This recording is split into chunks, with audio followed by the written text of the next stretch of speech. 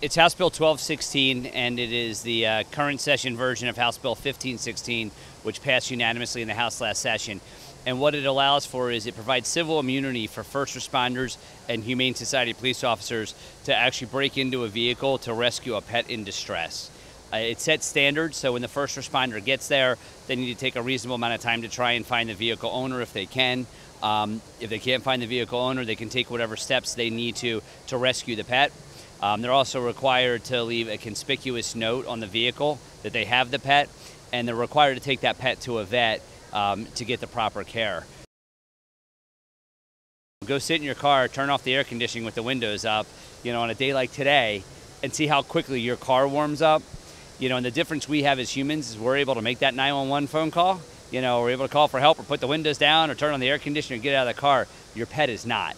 And I mean, this happens in minutes. Your dog or cat could be dead in 6 minutes in your vehicle in this type of weather. It also does something pretty important. I think it drives the awareness of this issue, because there's many great pet owners that really just don't recognize the temperature change and the impact it could have on the pet. So they park in the shade, they crack the windows, I'm running the store for 10 minutes, everything will be fine.